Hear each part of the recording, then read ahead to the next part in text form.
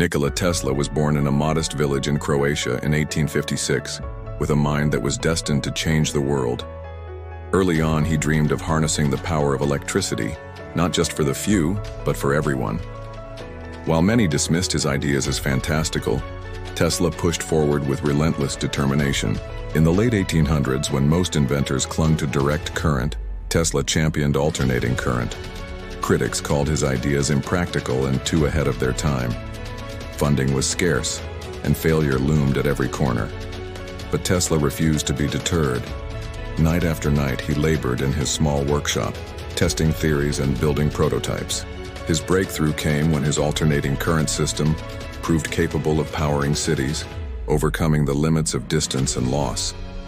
Despite facing financial hardships and public skepticism, his innovations eventually lit up the world. Years later, the man once doubted for his wild ideas became the pioneer whose vision electrified modern civilization. Because true genius is not measured by immediate success. It is forged in perseverance and the courage to believe in the impossible.